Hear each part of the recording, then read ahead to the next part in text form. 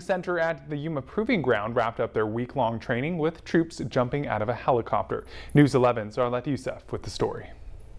A parachute malfunction and an injured jumper, but don't worry, it's all staged and for good reason. 3 jumpers, 3 canopies.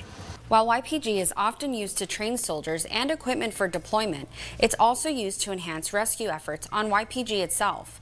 Due to its massive span of desert land, anything can happen, even during training. This is always trying to train realistic as possible, because something should happen for real, then we want to be ready for that. And that's what this exercise paints a picture for not only my branch chief, but bottom line, the YTC commander here on YPG. The Army and civilians worked side by side throughout the process.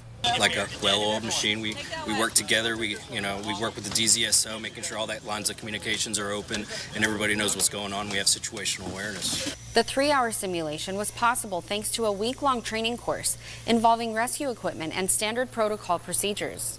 Specifically, the scenario I've seen quite a few times. The jumper comes in, hard landing, femur fracture.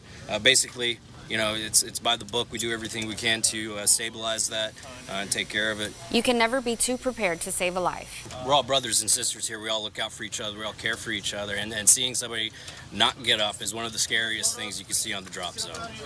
While everyone knew it was a training simulation, some did not know there would be an injury, making the simulation as realistic as possible. Reporting in the newsroom, Arlette Youssef, News 11.